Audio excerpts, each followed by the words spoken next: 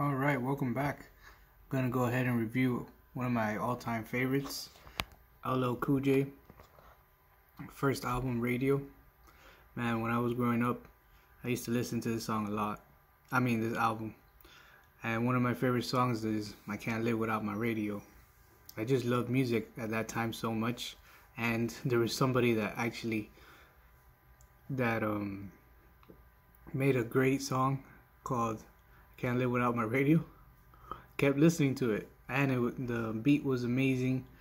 It was all produced by Rick Rubin, besides one song with Jazzy J. He did the I Need a Beat remix, but other than that was all Rick Rubin and the lyrics by LLCOOLJ. It's an amazing album. I give it a 4 out of 5, 4.5 out of 5. There are some songs that are whatever to me, but I love this album. Can't Live Without My Radio, Rock the Bells. Rock the Bells is an all-time classic. If you don't know, now you know.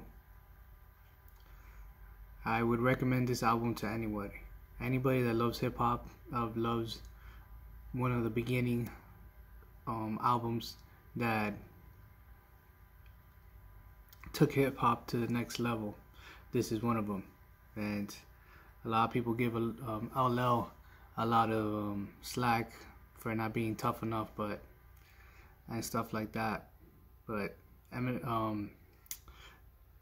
LLCOOLJ is far from that. He's one of the best MCs. He's in a lot of people's top 5, top 10. We gotta respect the man. He has a lot of albums. He has a great body of work. Another thing, also, this came out in 1985, so you have to keep that in mind when you listen to it and enjoy. It's a great album.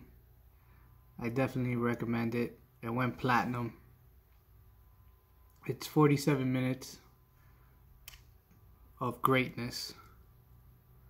And there is one more thing I wanted to mention, but I just can't remember. Dang. Can't remember, but whatever.